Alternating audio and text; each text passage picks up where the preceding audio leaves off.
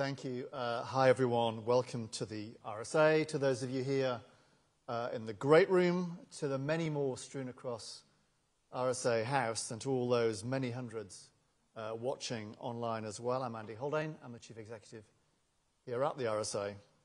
It's my huge pleasure to welcome you all today, and also, of course, today's very special guest, First Minister of Scotland, Nicola Sturgeon.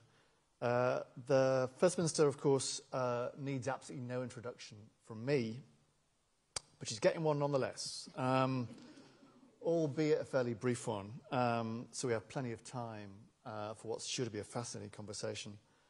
The First Minister joined the SNP at age 16, I think. 10 years ago. 10 years ago. And after a brief excursion into the law, went into politics, becoming first Deputy Leader and Deputy First Minister of Scotland in 2007, and then, of course, Leader and First Minister in 2014. That means the First Minister is not only Scotland's first female and longest-serving leader, but is also widely acknowledged as among the most significant and accomplished politicians of the 21st century. We're delighted to welcome the First Minister of the RSA today for what's her final public lecture as leader of the SNP and as First Minister of Scotland. And what better place to do it than this, here in the great room of the RSA that's been witnessing leading politicians and public thinkers and innovators and change makers for over 260 years. The First Minister will first give her speech, reflecting on her time in office and her hopes for the future, including the themes of climate and of inequality, both of which very strongly aligned, of course, with our interests here at the RSA. I'm also proud to say we've worked closely with the Scottish Government over the past several years on both those issues and many more besides. We'll then go quickly into a conversation with some easy questions from me before we go to you in the audience for your questions, probably a bit less easy. For those joining online via our live stream, you can post your questions in the chat and across social media using the hashtag RSA First Minister.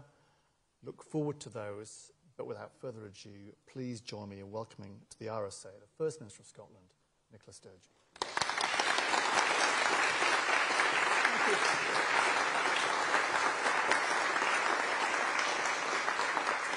Thank you.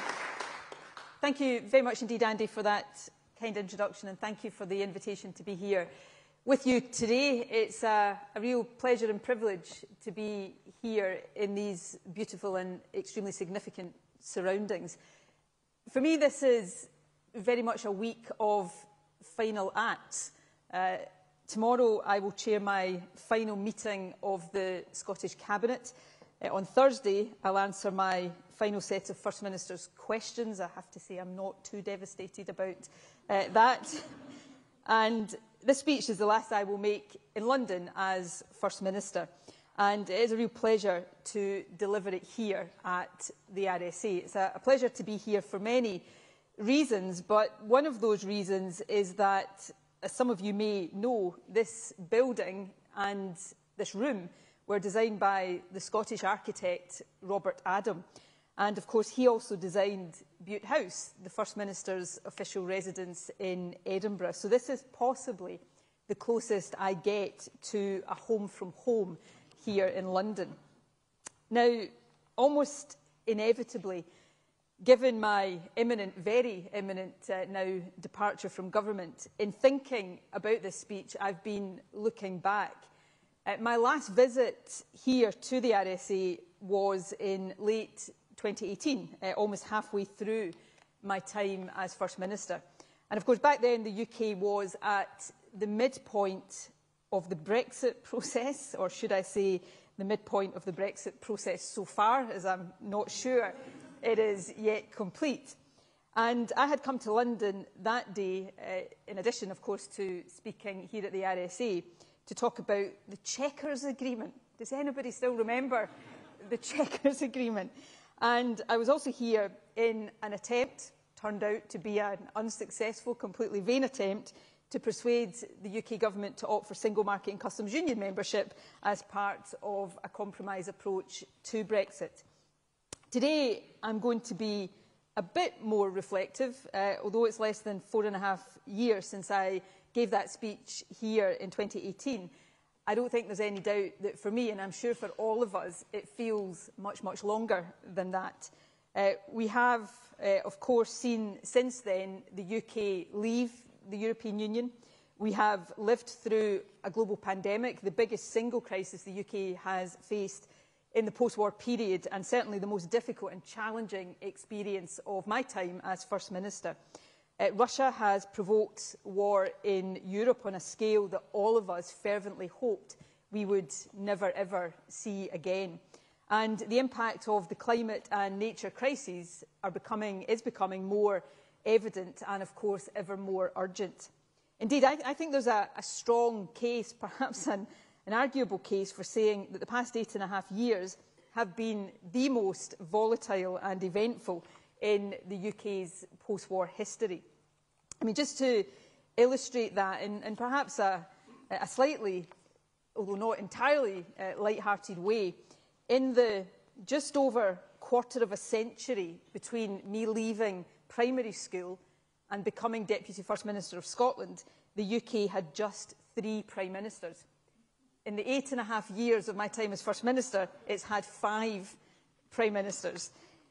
The sheer extent of that volatility, certainly for the purposes of today, presents me with something of a dilemma in contemplating a retrospective of my time in office. It means I can't possibly cover all of the various twists and turns, and you'll be very glad to know I'm not even going to attempt to do that. Instead, I want to reflect on 3 issues in particular, issues that have very often been uppermost in my mind during my years in office, issues, and certainly the 2 issues of substance that I'm going to talk about have mattered a great deal to me during my time as First Minister. But all of these are issues that I believe will continue to shape politics, not just in Scotland, but far more widely in the years to come. I'll reflect on 2 very closely interlinked issues, addressing inequality and tackling climate change. They've been central to my ambitions as First Minister, and I want to talk about what I consider to be their vital importance to our social and political future. But before I do that, I want to touch on a topic that is not so much about what we do as politicians, but how we do it. I want to make some observations on the nature of our political and public discourse.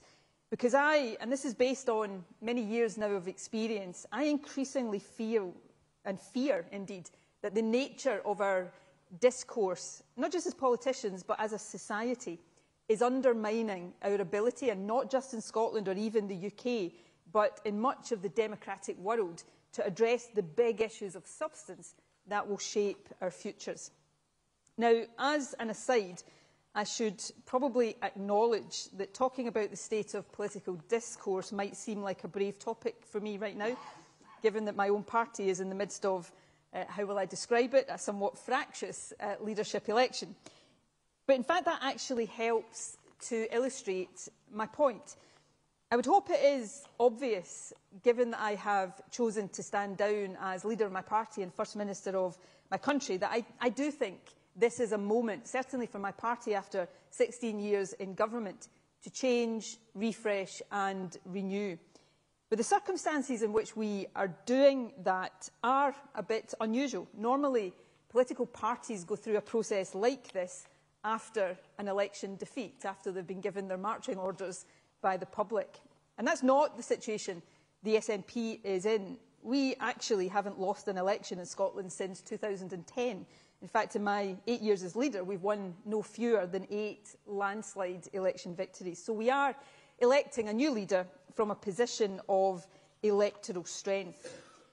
And actually, in some ways, perhaps counterintuitively, that makes the task a bit harder, because striking the balance between change on the one hand and protecting the essential ingredients of our success on the other is quite tricky.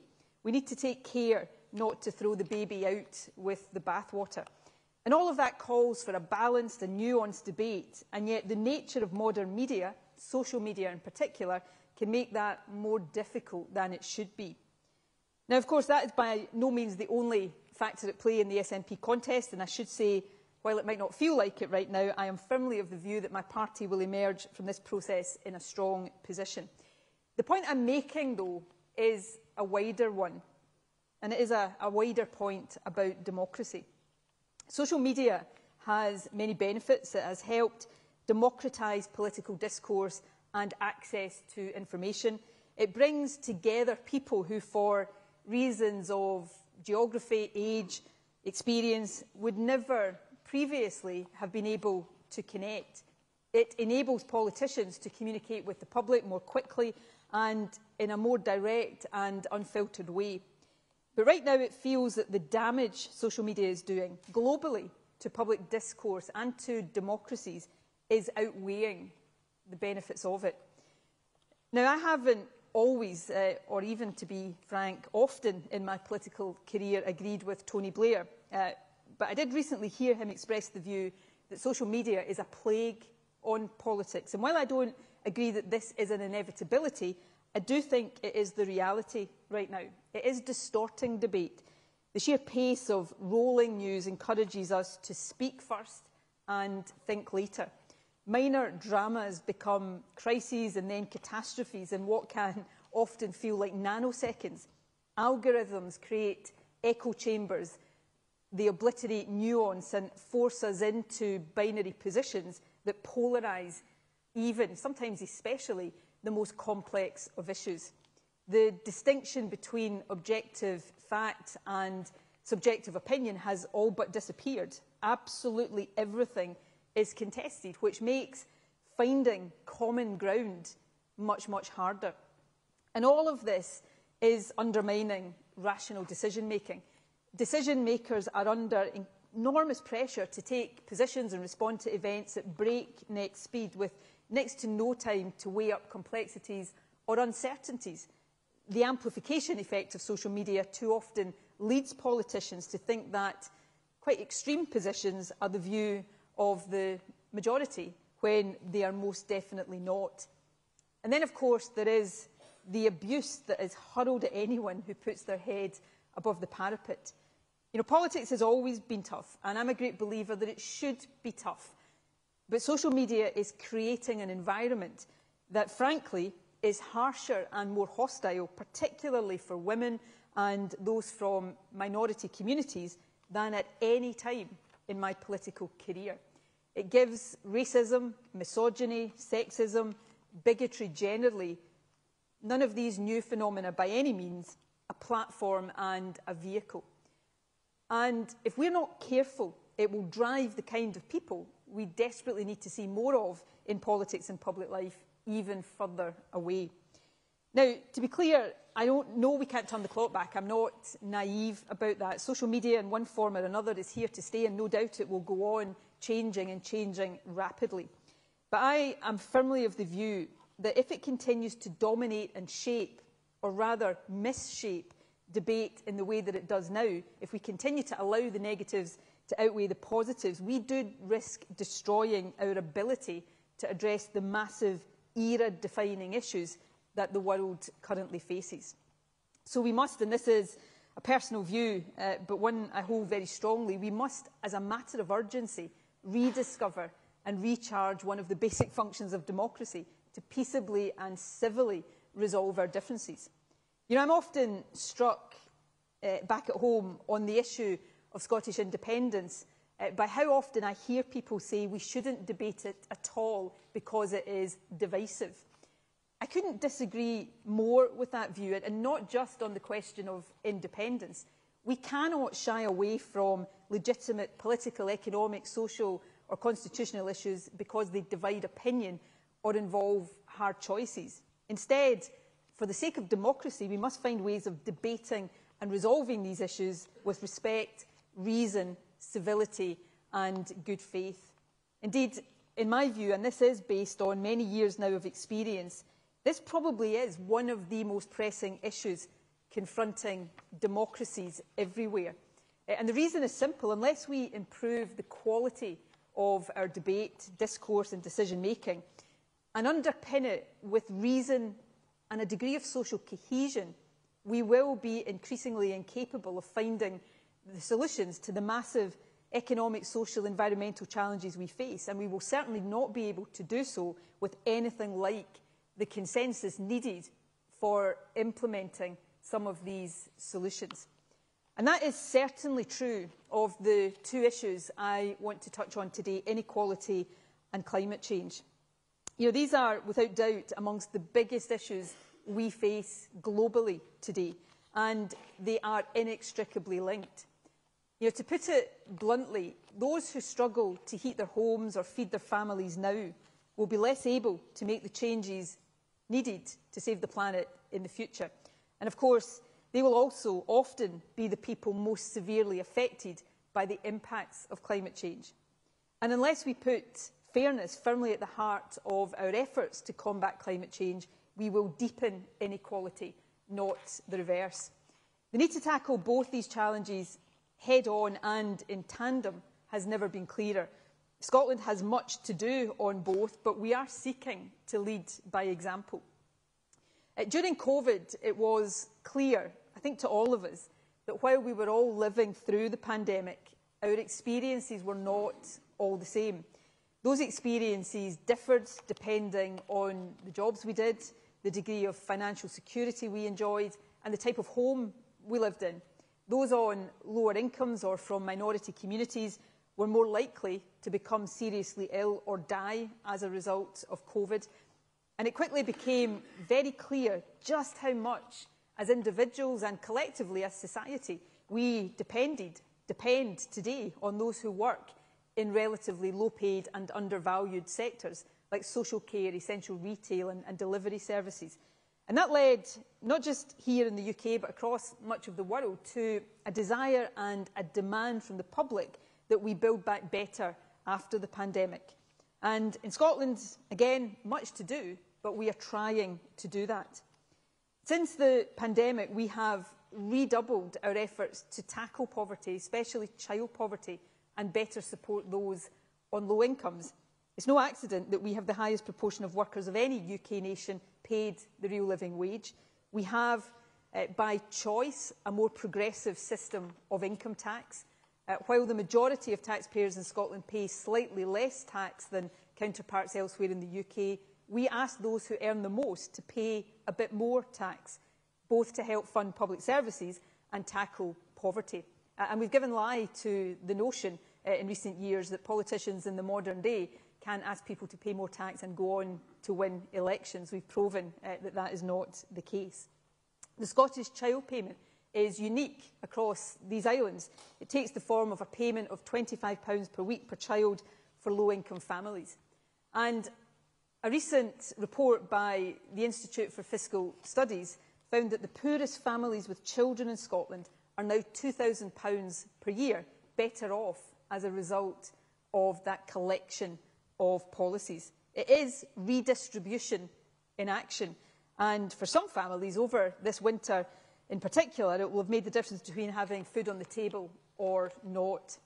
We've also taken a different approach to public sector pay, choosing negotiation over confrontation. That hasn't meant that we've escaped difficult industrial action in some parts of the public service, but we are the only UK nation to have avoided any strikes at all in the National Health Service. And on average, our public sector workers are paid more than in the rest of the UK, helping to tackle low pay. And to those, and there are many who say that our approach to tackling inequality damages economic competitiveness, the evidence actually suggests otherwise. Now, obviously, the UK, including Scotland, right now is facing sluggish economic growth and many economic challenges, none of them helped, of course, by Brexit. But right now, Scotland has higher employment, lower unemployment and lower economic inactivity than the UK as a whole, and we remain the most attractive part of the UK, outside of London, for foreign direct investment. A focus on tackling inequality, in my view, has always been important, fundamentally important. I've argued for a very long time that it should be the aim of governments everywhere to improve and measure the well-being of populations, not simply to measure economic growth. Because there is a wealth of evidence that economic prosperity and social justice are mutually reinforcing. But if I believed that for a long time, I believe ever more strongly now that addressing inequality is urgent as we accelerate our efforts to tackle the climate crisis. The synthesis report that has just been published in the last couple of hours by the IPCC, the Intergovernmental Panel on Climate Change, underlines again the need for that acceleration. The transition to net zero is not easy, far from it, but as well as being absolutely existentially necessary, it also offers us significant economic opportunities.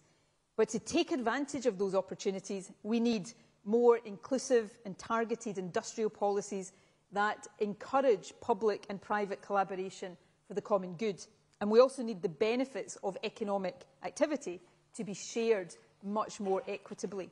That reality is reflected strongly in President Biden's industrial policy in the form of the Inflation Reduction and Chips Acts in the United States.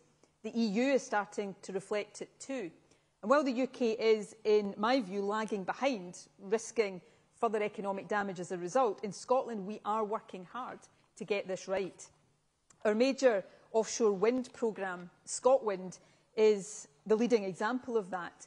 It has the potential to generate up to 28 gigawatts of wind power in years to come, and also to support a significant green hydrogen industry as well.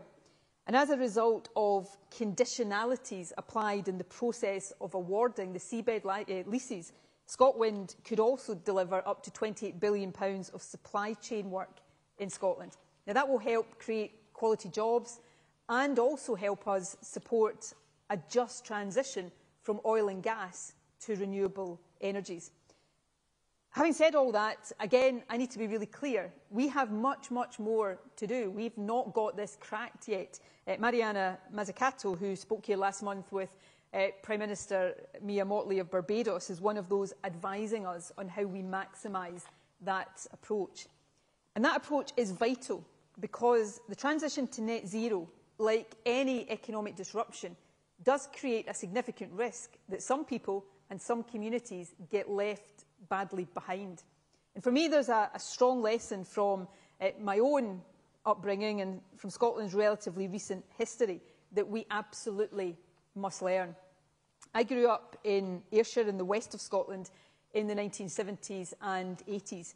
And it was my experiences back then, in many ways, that shaped the political beliefs I hold today. I often say it was Margaret Thatcher that motivated me into politics. I don't mean it quite as it sounds. It's because I opposed everything she stood for. But that is a digression. But the part of Scotland that I grew up in was deeply scarred by the closure of coal mines and heavy industries. And it wasn't the only part of Scotland. And some of these communities still bear those scars today, all these decades later. And that was because a process of deindustrialisation was allowed to unfold without any effort to mitigate or manage the consequences. And that weighs heavily on me as we accelerate now the process of decarbonisation. That's why, for example, the Scottish Government set up a Just Transition Commission back in 2019. It's why we have established a Just Transition Fund for the north east of Scotland, where the oil and gas sector is currently a major employer. And we've been doing some very interesting work with this institution, work that involves consulting closely with people in an old industrial town, Leven in Fife, and also in Dumfries, a more rural community, to explore their hopes, priorities and concerns about the move to net zero. That's a relatively small project, but it is helping inform our work in quite an important way. And it helps demonstrate, I think, how these twin challenges of inequality and climate come together. The reimagining of our way of life, for example, reducing our reliance on cars and changing how we heat our homes, changes that are necessary to reduce our impact on the planet, also give us a unique opportunity to tackle deep-seated inequalities. If we are building new infrastructure, as we must do, and redesigning our energy systems and creating new growth opportunities, we can do that from the outset with fairness as the underlying principle. We can design transport systems better suited to the needs of the lower paid, of women and of those, like almost half the households in my home city of Glasgow, who do not own cars. We can install heating systems in social housing that are cheaper to run, helping us meet our climate goals and eliminate fuel poverty. New industries can start out with a commitment to gender equality embedded instead of trying to retrofit it afterwards. Now, I know in a speech like this, it's easy to make this all sound relatively simple. I don't mean to, because it is anything but simple. Equally, though, we mustn't tell ourselves it is too difficult to try and too difficult to achieve. We have a precious opportunity in the years ahead to address multiple challenges in a genuinely joined-up way. And these are the necessary tasks. Yes, they are on a grand scale, but they are necessary, the tasks that lie ahead of current and future leaders. In Scotland, the groundwork is being laid with the right investment, commitment and drive. I truly believe we have a unique opportunity to deliver a fair and a just climate transition. And we can also use this moment, this opportunity, to tackle the poverty and inequality that has seemed so entrenched for far too long. And of course, that principle applies internationally as well as within nations. Indeed, that's why when Glasgow played host to the COP26 climate conference in 2021, the Scottish Government conducted a series of dialogues with the Global South. And that led us, amongst other things, to become the first developed country in the world to commit funding to climate loss and damage. We recognise that the Global North needs to do much, much more, not just to help countries mitigate or adapt to climate change, but also to address the loss and damage that many are facing already as a result of it. Scotland, of course, is a small country, so our commitments on loss and damage are small compared to the scale of the challenge. But by listening to the Global South and by acting, I hope we've helped build bridges that could, if the world follows that lead, help avoid a deepening of the global divide. There is no doubt at all that the importance of a just transition internationally and within nation states will become even greater in the years to come. Now, the point I want to return to and conclude on is that the issues I've covered today, equality and the climate crisis and the nature of our political civic debate, are in some respects very distinct, but they are also deeply connected. An argument that weighs more heavily on me now than it did 8 years ago at the outset of my leadership is that promoting fairness, achieving greater equality in our societies is absolutely essential to preserving faith in politics and in democratic institutions. The sense that people have been ignored and disregarded by their governments has no doubt fuelled the wave of populism that has gripped parts of the developed world, including the UK and the United States. Brexit, of course, is an example of that, and I do not believe I am not of the view that my country, Scotland, is immune to that in any way. It's deepened the polarisation of debate that I mentioned earlier, which in turn makes it so much harder to have a genuine dialogue about difficult and contentious issues. We need to break out of that cycle. It won't be easy, but we desperately need to break out of that cycle, and in my view, we can. I mentioned earlier on that leading Scotland through the pandemic was by far the toughest challenge of my time as First Minister. I fervently hope it's the toughest thing I'll ever do in my life. But that experience also taught me, as I did daily press conferences for months and months and months on end, that the public is much more than capable, is more than capable, when treated like grown-ups, of understanding and accepting complexity, uncertainty and nuance. The pandemic also showed us how much we can achieve when we face huge challenges with common purpose. Businesses adapted ways of working in days, testing infrastructure was set up almost from scratch, vaccines developed from a standing start. People came together, albeit virtually, to care for and help each other.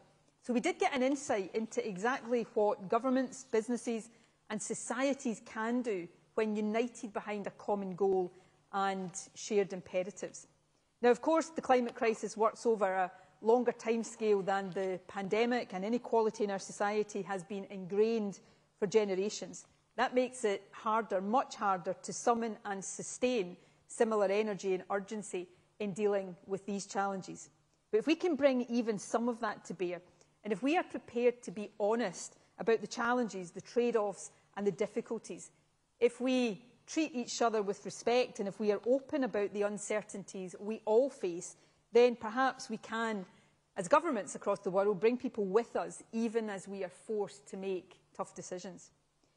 So as I prepare to demit office in just 7 days' time now, if I do have any words of so-called wisdom, I feel the need to insert the so-called there, so-called wisdom to offer, not just to my successor, but to leaders everywhere, advice that is drawn, let me be very clear, from my weaknesses as well as my strengths, from my failures as well as my successes, it would be these words. Don't shy away from uncertainties, doubts and complexities. Embrace them, explain them, and ask those you serve to do so too. And be as bold as you can be, especially on the issues that matter most. Governments everywhere must prioritise the issues to take on. No government can be bold on absolutely everything. But when I look back at the achievements I am proudest of, reforming the income tax system, setting up the Scottish Child Payment, establishing a national investment bank with a net zero mission, and in a country shaped by oil and gas for half a century, setting the pace on the transition to renewables, they all involved taking steps that were difficult, controversial, but vital. None of that guarantees electoral success, although it is my belief and my experience that it will increase the chances of it. But much, much more importantly than that, it will increase your chances as a leader of making a positive difference to politics and to the people you serve. And as the leaders who come after me take on these challenges, I have no doubt at all that they will benefit, just as I have done, from the vital work of institutions like the RSA. I am sure that this institution will continue to support, inform and challenge, on occasion inspire, the next generation of politicians as we try to create a better politics, a better society and hopefully a better world. Thank you very much indeed for listening.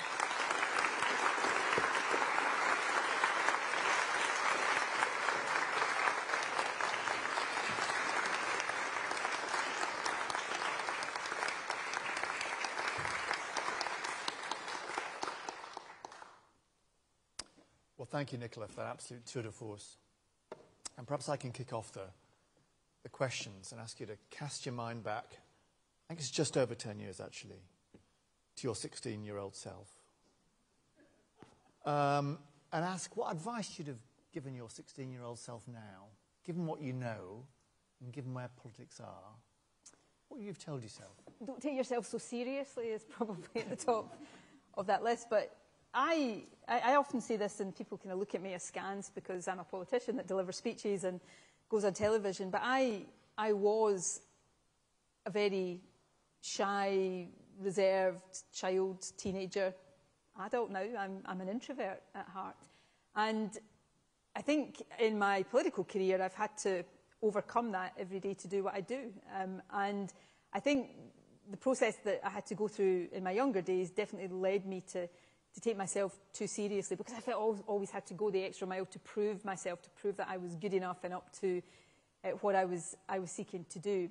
And I wouldn't tell my younger self to change that completely. I've talked, as lots of women, some men do, over the years about imposter syndrome, and I've come to the conclusion that in some ways that need to overcome self-doubt, you know, a degree of shyness and introversion, is a bit of a secret superpower, because it does make you work harder and rise more to the challenges. But I think I would tell my younger self to remember to have a bit of fun, not to be all work and no play, and not to take myself too seriously, because it is only now at the age of horrify myself every time I say this, at the age of almost 53, standing down from a lifetime in frontline politics, that I'm hoping to have some more fun in life. So there you go. Don't leave it till you're 53 to have fun, is what I wish I told my 16-year-old self. It's about 2 weeks ago, we had, on the stage actually, she was sat there, I was sat here, Alexandra Matvichuk, who's the Ukrainian civil rights lawyer, winner of last year's Nobel Peace Prize.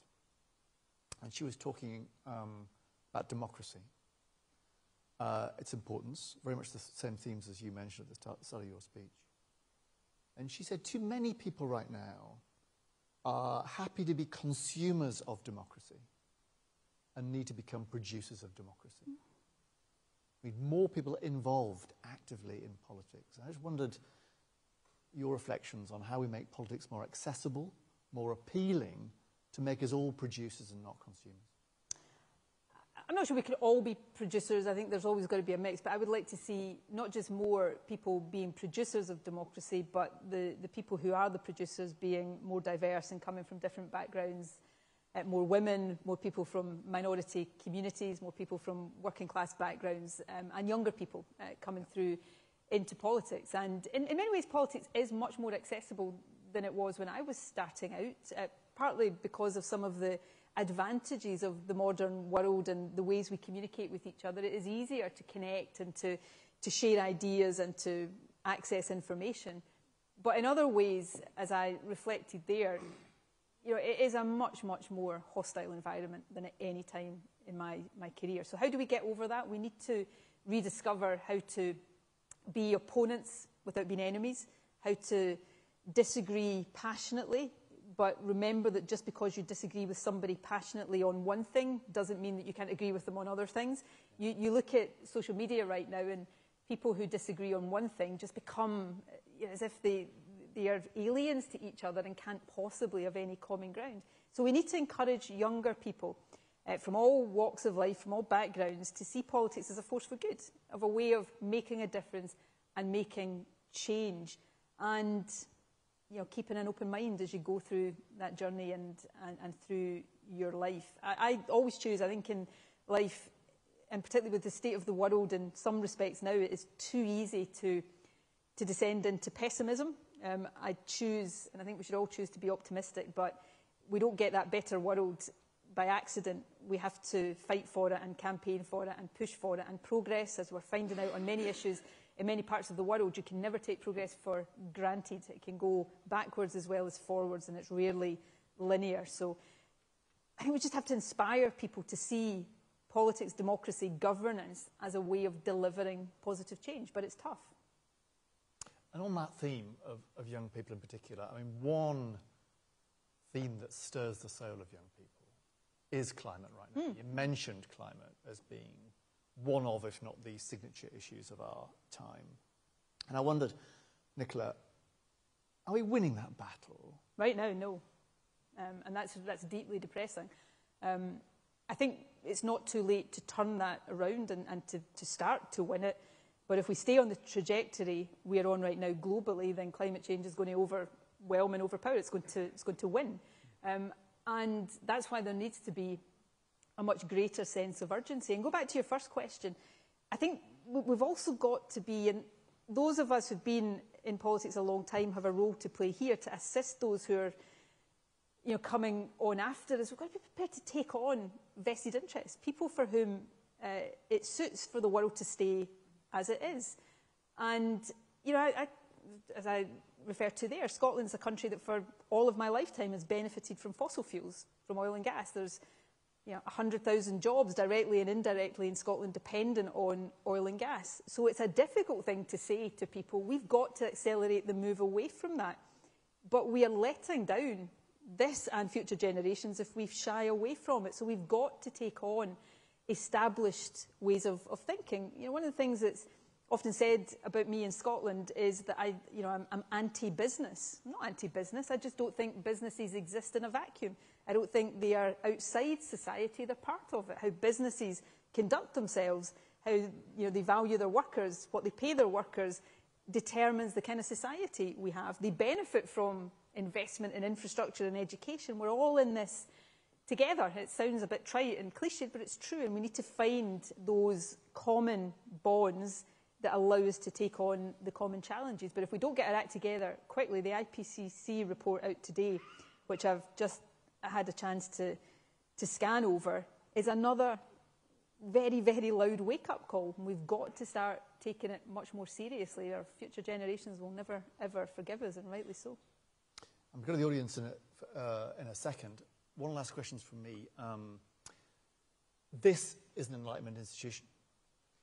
And for me, at the very core of the Scottish Enlightenment was this notion that in building a better society, we need to fuse together the combined might of the public sector government, of the private sector business, and of civil society. And that was loud and clear from your speech as well. How do we do that? I think much of what we're doing in Scotland is showing the way. It's not perfect. We don't always get it right. We have much more to do. But I think we are showing the way. Adam Smith is often talked about as the father of capitalism. Actually, it was Adam Smith that started talking about the common good, the need to marry that private sector activity with public good as well. So it's in our history, but it's there. We were one of 3 governments alongside Iceland and New Zealand, perhaps coincidentally all led by women at the time, that established the well-being group of governments to say actually how healthy and happy and contented your population is actually matters. Economic growth matters, of course it does, but it's not the only thing that matters. We do have very strong collaboration between the public and private sector. We don't see the public sector as bad and the private sector always as good. We recognise the dependencies and the mutuality there, and we respect public service and public sector activity as we should do. So we don't have all the answers, but I think much of the work we're doing is demonstrating that kind of philosophy in action. Terrific. Adam Smith, RSA Fellow, just saying. Let's go to the floor and collect some questions. We'll start with, wait for the mic and maybe give your name and affiliation. We'll start with, I think, David down here.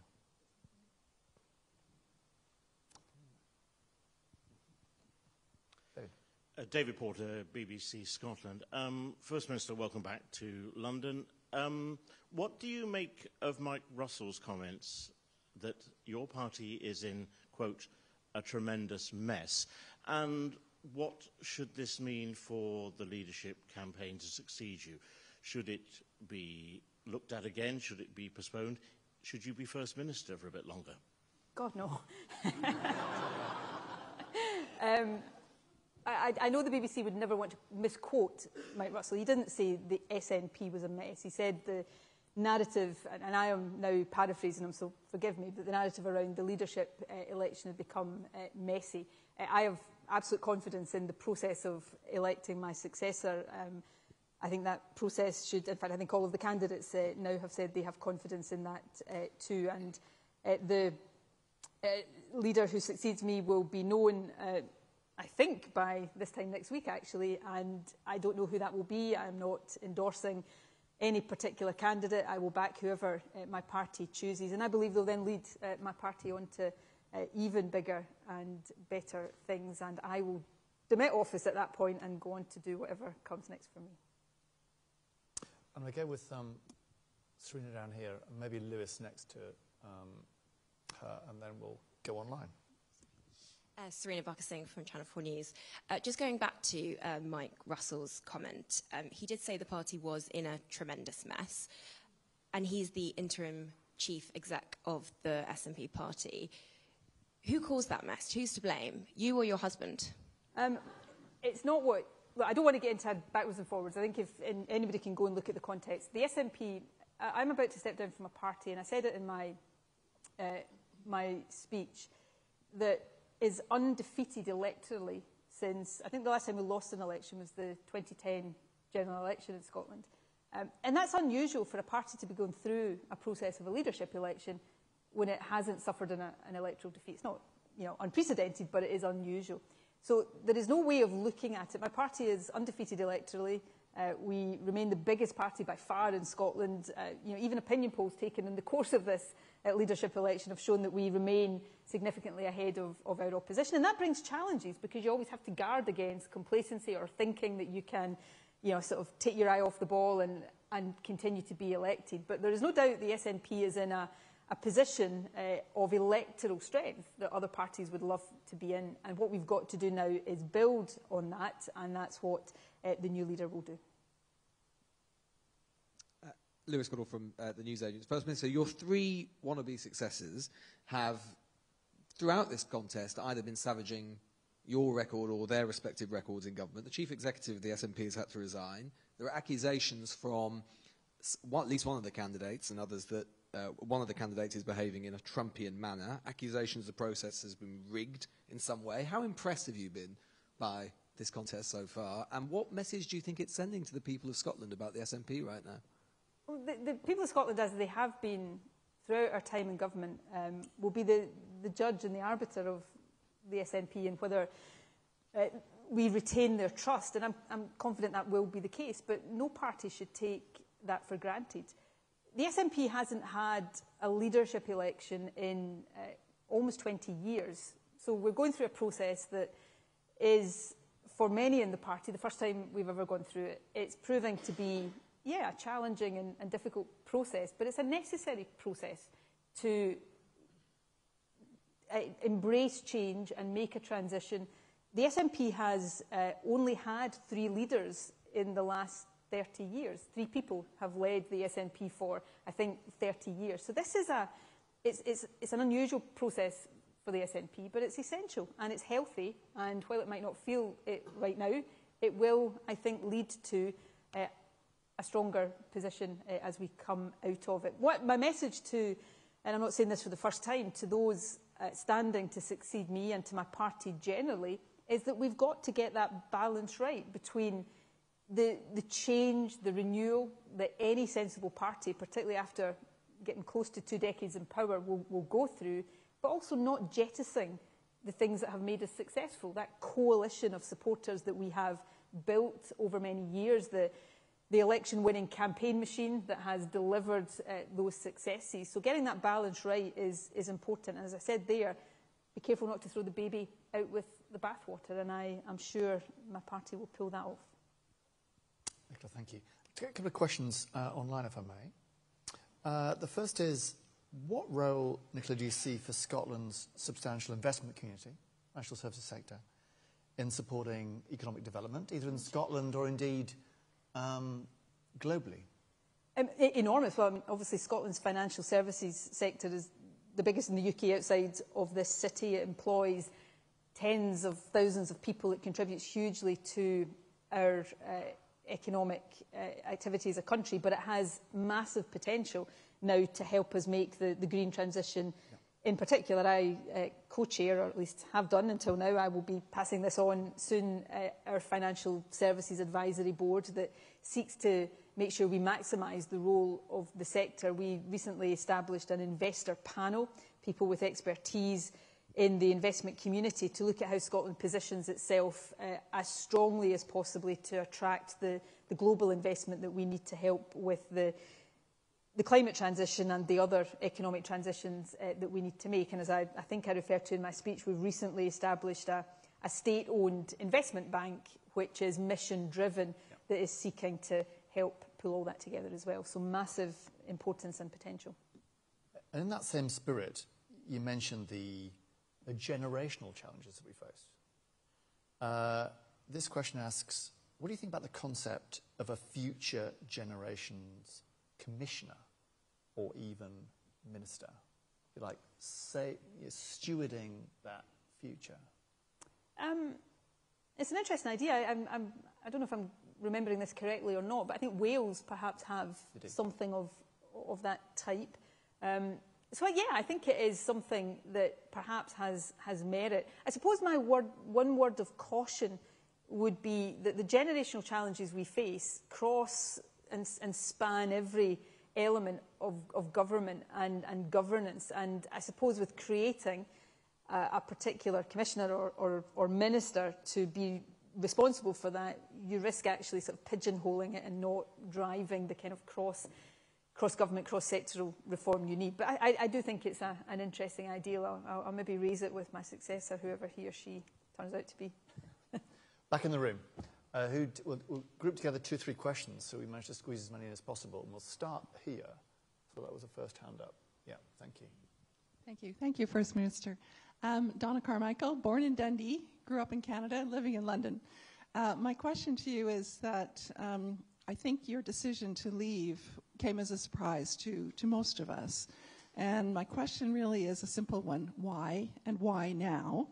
And are there any kind of similar reasons to Jacinta Ardern and others who, you know, have alluded to the viciousness of politics these days, the social media you talked about? So if you could answer that kind of political and a personal perspective. Yeah. I'll try and do it quickly. The day I announced my resignation, I think I spoke for 20 minutes or so setting it out, so I'll try not to repeat that exercise here. First thing to say is, yeah, okay, it probably did come as a surprise to people when I made that announcement. I think it always would have done, because you don't signal your departure from a job like this in advance. So whenever it happens, it's going to seem like a shock and a surprise. That said, some of the colleagues of the journalists here in Scotland have been speculating for a couple of years that I was about any minute to step down. So then they say it came as a surprise. There's a bit of a... truth is somewhere in the middle of that. Why now? I mean, it is a mix of personal and political. On the personal side, I suppose I've got to a point, and it's taken me quite a while to admit this to myself, that I don't know how much longer I could give it the 100% of myself that I think the job requires, and that's the only way I can do it. You know, being First Minister it's 24/7. You're never off duty, even when you're nominally on holiday or having a day off. You're never off duty. You know, some of the things that people take for granted, normal life things like, you know, going out for a coffee with your friends or whatever, are very difficult to do. It takes its toll on you over a long period of time, and that would be the case in normal times. The last few years have not been normal.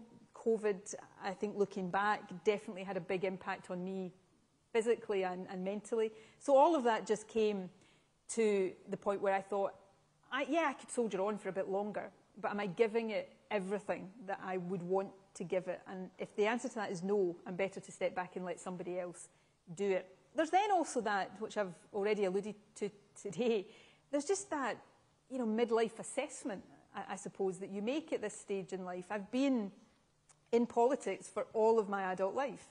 I entered Parliament at 29. I've been a minister since I was 37. I'm now, as I said, almost 53. Having spent all my life being the politician, I want to spend a bit more time being the person and you know, developing that side. And then politically, and this will be the final point, when you have been in a position like this for as long as I have, and this will sound as if I'm bigging myself up, it's not meant to sound like that. You know, I've dominated Scottish politics for quite some time. And just as I have talked about today in terms of the effect of social media, I think somebody in that dominant position for a long time starts to have the same effect on political debate. There's nobody in Scotland, or very few people, who don't have an opinion about me. And the longer you're in office, it gets harder to change people's opinions. And what you also find is that if you are pursuing other issues on whatever it might be, people's views on those issues become very shaped by their views about you as a person, or things they've agreed with you about in the past. So you yourself begin to become just a little bit of a distortion of the debate. And you know, change has to happen in every organisation, in every government, in every country. And you know, I sometimes, well, I got to the conclusion that if I'd stayed longer, I would just be delaying that inevitable process of change. And I was actually doing more of a service to my party and the country to step back now and allow that process to happen. And I think it will be a healthy one, even if, as I said earlier on, it might not always feel it right at the moment. So hopefully that makes some sense. And in terms of parallels with, people talk about Jacinta Ardern, very different. But yes, there's some echoes in what she has said with what I have said. And I was saying to somebody this morning, when she made her announcement, I hadn't reached this decision. I don't even think I was conscious of coming to this conclusion, but I vividly remember hearing her make that announcement that morning and feeling a sense of envy. Interesting. And maybe that's the moment it went from my subconscious to my conscious. So I don't know if any of that makes sense. It makes perfect sense to me. Yeah, very interesting. Can I ask you, picking up Jacinda Ardern was mentioned, the question here online, what are the characteristics of the positive leaders that you've come into contact with? Which ones were you most impressed with? So the characteristics, first of all, I think, and I'm saying this looking back and trying to look from the outside in. I should say I'm not claiming all of these characteristics for myself, but I think a healthy degree of empathy and understanding of people's experiences in their own lives, an ability to put yourself in other people's shoes, an ability to communicate difficult things to people, and do that in a way, as I said there, that doesn't try to oversimplify everything all the time. All politicians do that to some extent. And an ability to, stand your ground at times, even if you feel everybody's against you. And if you feel what you're doing is right and necessary, to stand your ground and stand up for what you believe in, but also pull off that really tricky thing,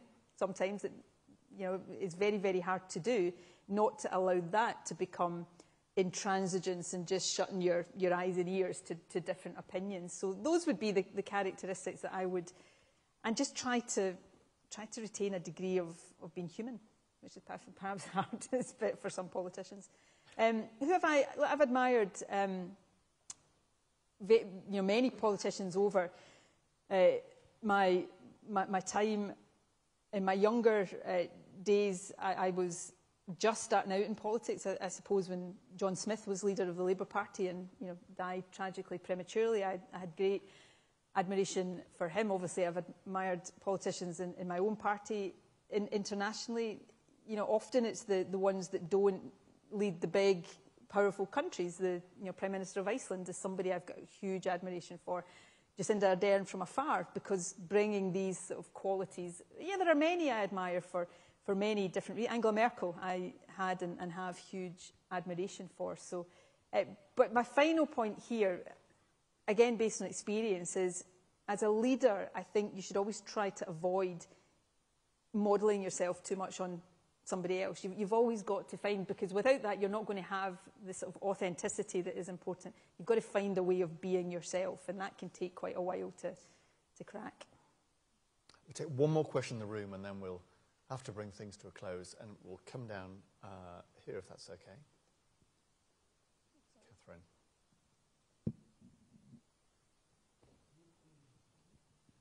Thank you. In your speech, you alluded to the big challenges, or you centred on them. When you've stepped back from politics, had a break, and had some time to think, do you see yourself in taking a role in some of those non-political but very big challenges? I hope so. I genuinely don't know exactly what that role would be. I have no fixed plans or firm intentions there, but I know the issues that I care about, and they're very much reflected in that speech. Climate justice, equality, women's rights and women's equality, young people, particularly.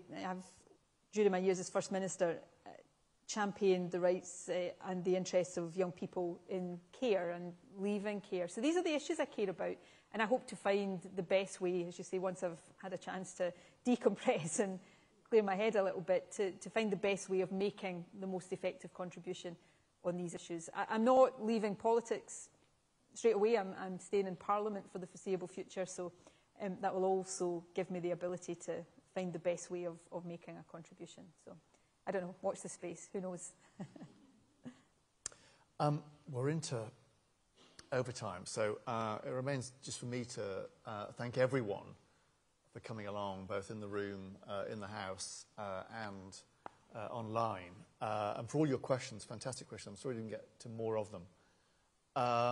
There's plenty in the chat if you want to find out more about RSA Fellowship.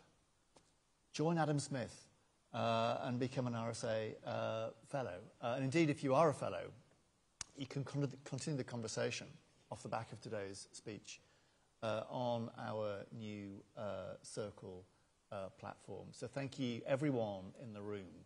But in particular, I want you to extend both best wishes for the future, whatever it might hold. We wait with bated breath, Nicola, to find out. And join me in thanking Nicola Sturgeon for a fantastic speech and Q&A.